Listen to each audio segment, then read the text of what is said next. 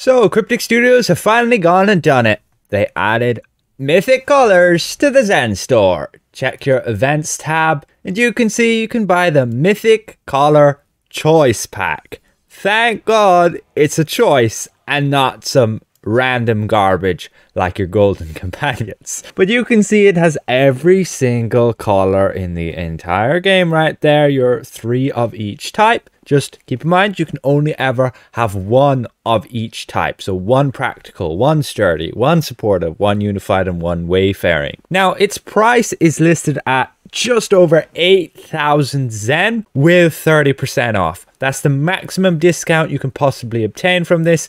That is due to it being the Black Friday deal, so on. 30% off everything. Not exactly everything though. Expedition packs will only be 25% off. Let's say you wanted this one with your flower bark shield illusion. Now we can check through the store and there's a lot of additional things there as well. And later on in the video, we're actually going to buy the Mythic pack and I'm going to see exactly what it's like and how you can obtain the exact color you want and ultimately which ones you should be prioritizing to obtain depending on what role you are. First of all, a special thank you to all of these channel members for their continued support. And so what's up with this week? Well, we still have Harvester of Nightmares. Make sure you're continually doing your daily quest for there. I missed a day yesterday, wasn't logged on at all, but again, just pick up that repeatable quest from this guy every day and go and do that and you'll obtain your rewards. You'll obtain the tokens needed to spend from this guy with his store. I recommend getting companion tokens, legendary insignias, and then just save your achievement tokens for some other reward down the road. But if you really need coal motes, there's the option. Additionally, we also have Dungeon Delvers. The way it works is you essentially get much higher drop chances on like premium rewards in said dungeon chests, skirmishes and trials. And so what content should you be running? Well, according to the devs, your loot that you obtain should increase depending on the difficulty of the content you can run. So you want to look at like the average length of time that it would take you along with the item level. And supposedly the higher the item level and the longer the time, the more rewarding that content should be. There may be some content here or there that might be slightly better for you than anybody else to run because of what gearness your character's at. How maxed out are you? If you're super maxed out and have the skills to run, let's say, the latest advanced dungeon, then that is probably the best content you should run in order to obtain and make the most of the Dungeon Delvers Delights rewards. And you can see here was the changes to like the premium loot and Dungeon Delvers. Essentially, all the loot got like drastically increased in the drop rates. We did get a reduction to the amount of times you can reroll, and Dungeon Delvers Delights should increase by a further 50% the chance to obtain higher loot. So ultimately what you want to do is run the hardest content you can within a reasonable amount of time. Don't go running something that's going to have you struggling and wiping over and over. There's no point running Temple of Spider Master if you don't have a group that can comfortably complete it within at least 40 minutes. Additionally, we have ×2 currency for legacy campaigns, which is really good if you want to be trying to get those boons on these legacy campaigns. You can go and essentially trade in your genie gifts for the currency of specific legacy campaigns, and it'll give you twice as much of the currency that you need for that campaign. So you'll be able to progress much faster. Unfortunately, there are some campaigns like Icewind Dale that you'll get stuck on the boons because you need like the reputation, so you'll have to do some questing. Storm King's Thunder, you'll need more Von Blood than you would get through genie gifts. And so make the most of that by just doing those to get boons, and ultimately you could farm Descent into Avernus and do the whole Juma bag thing, but I think at this point it's a bit overrated and it doesn't really drop you anything great. And so back to the Zen market, we can see that additionally you can buy these greater shards.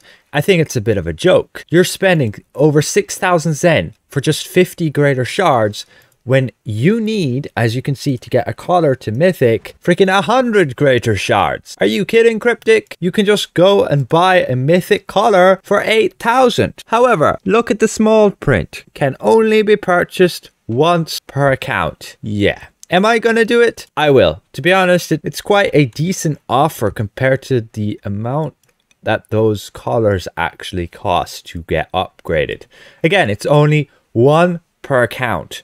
Yes, it will probably drive down the price of your mythic collars, but if only one person can obtain one of them, you can see now it's gone, then, well, you have to decide whether you want to sell it or not. And in fact, the choice pack is bound to your account when you obtain it. You can see just there, bound to account. Be warned. Looking at the colors, you can see they also bind on pickup account. Yeah, big warning. You will not be selling these. Definitely something to note and keep in mind before you spend that Zen. These are going to be bound. You will not be able to sell them down the road if you ever want to like swap them out for something else. Now, ultimately, what colors should you have and prioritize as, let's say, a damage dealer? Well, most classes will want the encounter power damage one. It will help massively with an AoE damage, and additionally for single target, most classes will generally have more damage from encounter powers than at wills. That would be then your sturdy collar. Take the encounter power damage one, and I would prioritize this because it's multiplicative damage. It doesn't stack with your other damage buffs. It multiplies everything separately, which means it's a true 5% damage increase. Then secondly, I would prioritize your wayfaring collar, and I would take the critical severity for, again, damage dealers. That is 5%. However, if you're capped out on crit severity, well, you should just reshuffle your stats so that you gain more accuracy, and it's highly unlikely you're capped out on everything. And if you're running an augment, switch to a striker and you won't be capped out on everything. Otherwise, there is recharge speed and action point gain, and some builds they can fit. If you're trying to squeeze a daily power off every 30 seconds and get that reliably, you might need action point gain, but overall, crit severity, hands down, is the best wayfaring collar. Again, for damage dealers. As for the rest of the collars, for unified, you probably just want to go with movement speed, but you could take incoming healing as a damage dealer. And as supportive, there's not really any great ones here, but you could take stamina regen. Again, it'll help you dodge a little bit more often. And practical, it doesn't matter at all. But again, I would advise take the rough astral diamonds. Then we go to healers. And you will again want to focus primarily on the supportive one that gives you the outgoing healing. That is going to be your biggest benefit. And then again, your critical severity. Alternatively, if you're capped out on all your healing stats, you could go with recharge speed. It will help with regenerating your divinity back if you're using said powers to regenerate divinity like on a paladin. And then again, it doesn't really matter what you choose for unified. Again, you could go incoming healing or movement speed. And then for your sturdy healer, again, it doesn't matter at all. Damage is not going to affect your healing, and practical again doesn't matter, but I would go with the rough astral diamonds. Then for a tank, I would again go with your stamina gain as your supportive one. Not such a big deal, but it'll be the same benefit you near enough get from recharge speed of 5%, and otherwise you definitely want to pick up the incoming healing one to help the healer heal you better. And then for sturdy, you generally want to go with encounter power damage. You generally will do a bit more damage than your at wills there. And then practical, again, you just go with like rough astral diamonds. Ultimately, what I'm going to take is probably the crit severity collar, because then I can work with that on my healer, and I can also have it on my DPS, and it'll make my stats look better. But I technically should take the encounter power damage one, just because that will increase my damage a bit better, but it's not going to work if I'm switching to, let's say, a healer. And so I would rather take one collar that's going to benefit both roles than just one. In the Zen market, you may also notice that you can purchase the Mythic Premium Mount Bundle. It will give you a bunch of shards, some upgrade tokens for those legendary mounts that you obtain from this choice pack, where you can obtain 2 of them, and then just the mythic mount choice pack. I think it's all overrated. The only real good mythic mount here would be the King of Spines. The rest are just not good. And then the legendary mounts, I would take the Swarm and the Giant Toad, and the rest I wouldn't say are too great. The golden line is okay for survivability if you need that extra oral armament combat power, but again, not too great, and you generally want to increase everybody's damage with like swarm instead. And additionally, you have a companion and companion upgrade token bundle. Herein, you can obtain an account-wide companion, and you can see the following. You have your Cunning Mimic. I think it's just garbage. You have your Tutor. Yes, it's very good for increasing everybody's combat advantage. You can see when you have it summoned, it gives class in session 5% combat advantage for everybody.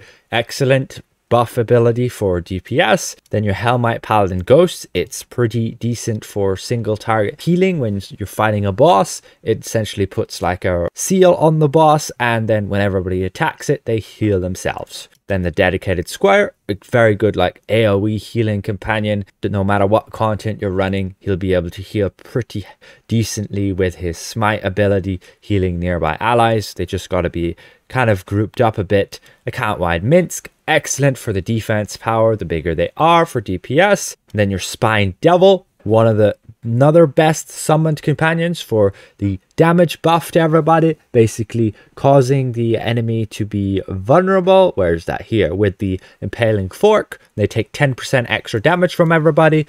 Not as reliable, but when it procs, it's really good. And yeah, otherwise you have the Neverwinter Knight.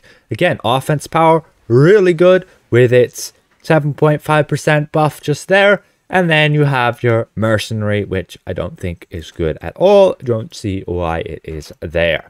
Ultimately, I'll probably test out all of these and make sure they haven't changed anything. But with that said, that's a really nice selection of companions right there. Additionally, you get a companion upgrade token pack, which will give you 75, and you get 2 of those, so 150, enough to get it to legendary. And you'll need a bit more tokens still to get it to mythic.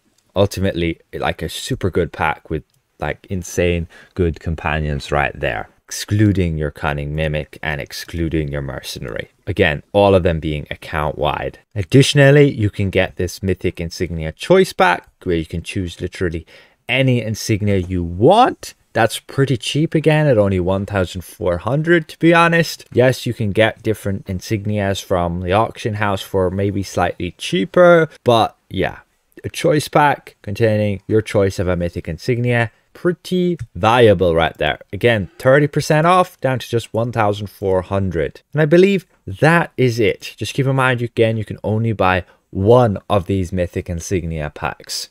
Oh, and you will be able to buy one coal moat at, I believe, a significant discount. It's a single purchase and binds on pickup. Yeah, just make sure you read the fine print on those sales.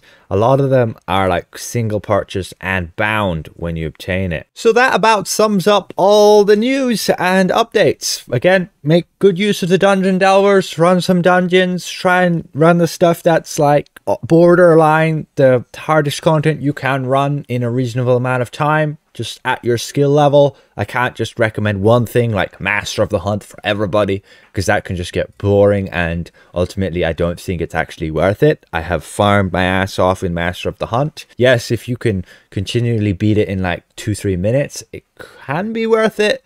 But same could be said for something that could take longer with a higher chance at better rewards. Again, a massive thank you to all of these channel members for their added support. We'll see you guys around. Goodbye for now.